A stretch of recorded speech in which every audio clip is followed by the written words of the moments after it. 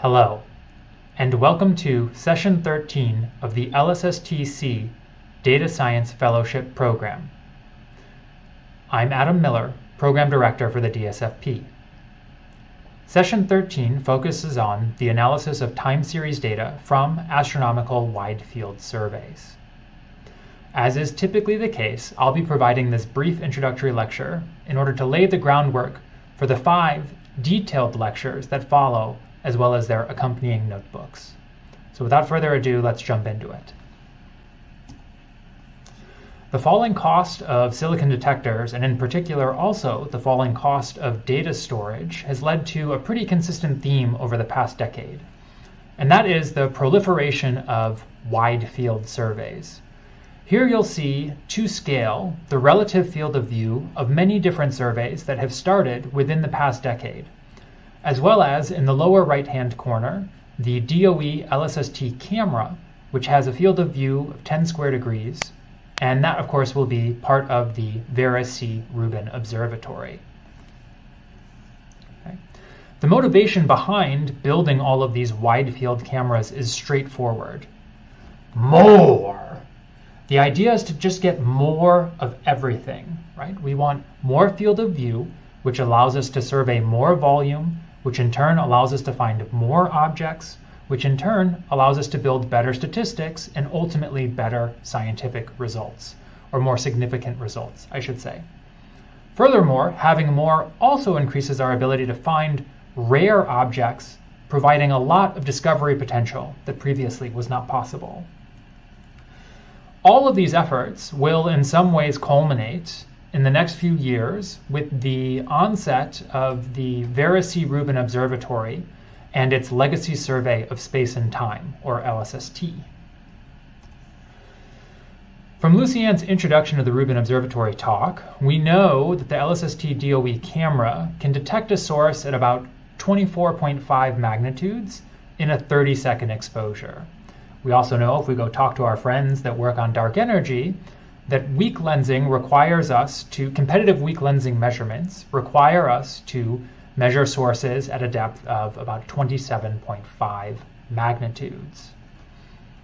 So 3 magnitudes corresponds to roughly a factor of 16 in flux, which in turn corresponds to about a factor of 250 in exposure time. So if we want to get down to 27.5 magnitudes in order to do the weak lensing science that we hope to do with the Rubin Observatory, that means that in every single field that we want to observe, we're going to need something like 7,500 seconds, or a little over 2 hours of total exposure time. So that brings us to the first breakout problem for today's lecture. Should we take 2-hour-long exposures with the Rubin Observatory?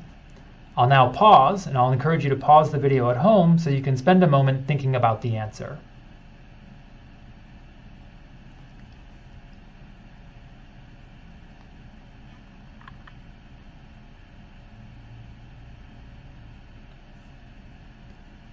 All right, so shall we take these very long exposures? There's actually several reasons why hour or hours-long exposures with a telescope like the Rubin Observatory are probably not a great idea.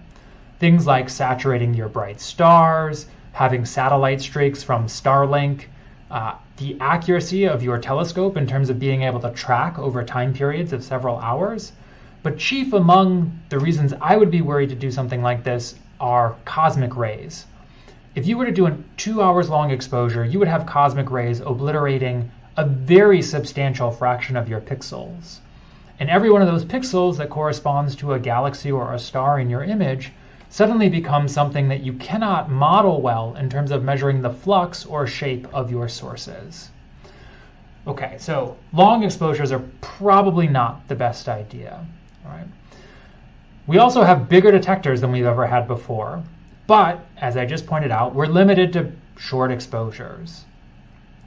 So if we have short exposures and a big detector, well, we can move our telescope in between observations. And if you have, like the Rubin Observatory, a 10 square degree field of view, well, that means if you're moving the telescope every 30 seconds, but 10 square degrees, eventually you will literally run out of sky. So as a result of this, I contend that the time domain is inevitable.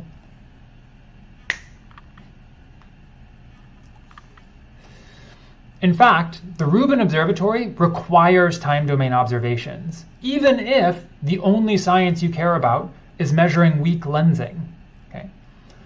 Nevertheless, the time domain observations that are going to be obtained will beget new science goals. They will open a whole new avenue for investigation and study with the Rubin Observatory. And this session, session 13, is specifically focused on how to analyze data that's been obtained in the time domain. As a very quick aside, I just want to talk a little bit about the different types of time domain data that we can achieve. Standard ground-based time series photometry looks something like this. So here you see a light curve. It extends over several years. There's many observations within that light curve, a light curve being a measurement of a source's flux as a function of time. Okay? And there's a few salient features to pick out from this plot. In particular, there are large gaps in the observations. When a source goes behind the sun, that's typically a several month or as much as a 6-month period when we cannot obtain any observations of that source whatsoever. The observations are themselves very noisy. Typical ground-based photometry is at best about 1% flux variations are measured. And there are many non-Gaussian processes that are present in the data. Because of things like clouds and our inability to perfectly reconstruct the attenuation that occurs between a source that is emitting photons and our detector here on the surface of the Earth, we get non-Gaussian processes present in our time series data.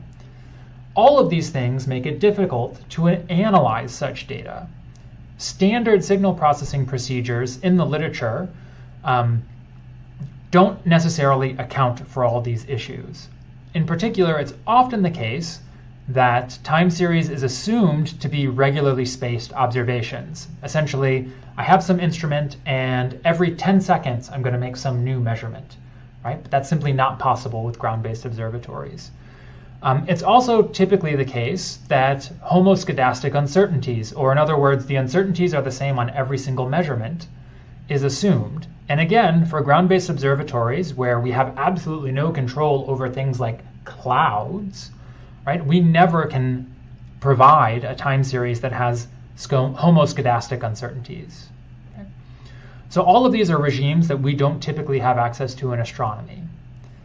Until about 10 years ago with the launch of the CoRoT satellite, and more recently the Kepler and now TESS satellites.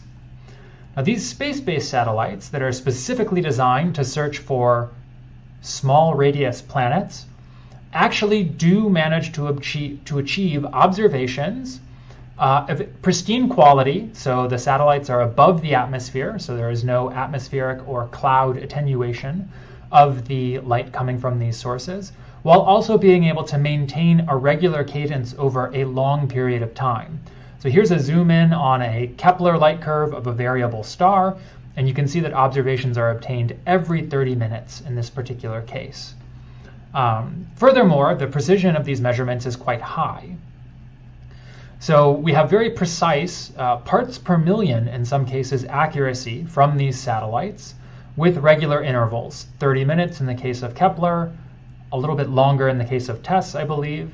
And in some cases, very long durations as well. Kepler looked at its initial field for 4 straight years. Okay. As a result, we're now in a regime where astronomical time series analysis is basically 2 different regimes. There are ground-based surveys with large gaps in the data and heteroscedastic uncertainties, and space-based planet hunting surveys.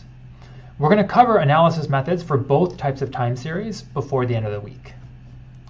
Okay, so the sheer number of sources detected by LSST, remember, as a reminder, that's about 37 billion, means that spectroscopy is out of reach for essentially everything. We're talking a tiny fraction of everything that is observed by the Rubin Observatory will actually get a spectrum at some point in time.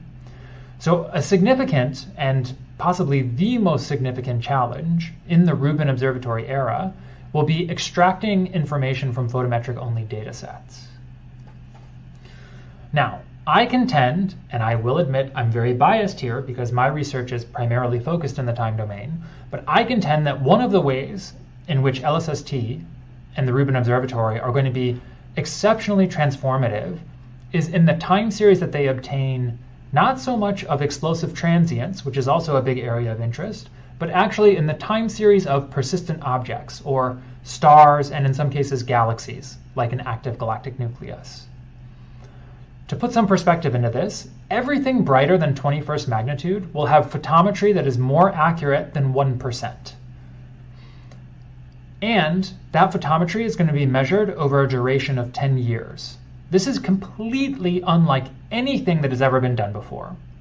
It's also unlike anything that anyone is planning at the moment. Right? Furthermore, any star that is that bright will also have a relatively accurate distance measurement from the Gaia satellite as well. So we're talking about unprecedented access to measurements of distance and variability for a huge swath of stars throughout our galaxy. I think this is an incredibly intriguing data set that's going to be very, very valuable, not just during the Rubin Observatory, but even afterwards as well as a legacy for that project. What does it mean to have 1% photometry for these sources? For example, every single hot Jupiter around a 21st magnitude star or brighter will be found by the Rubin Observatory. Every asteroid that's brighter than 21st magnitude will have a very accurate rotation period measured. The most distant stars in the Milky Way halo are going to be identified by the variability light curves from the Rubin Observatory. Okay, so these are just a few examples of the exciting things that are going to be possible over the next several years. So that brings me to breakout problem number 2. What information might we want to extract from light curves? I'll let you now pause so you can take a second to think of your response.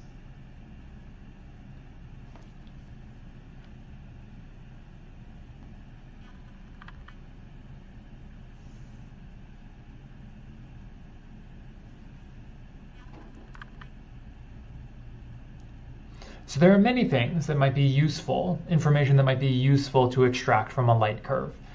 Just things like how bright is a source getting, how faint is a source getting, when do changes in brightness occur, right? What is the rate of those changes?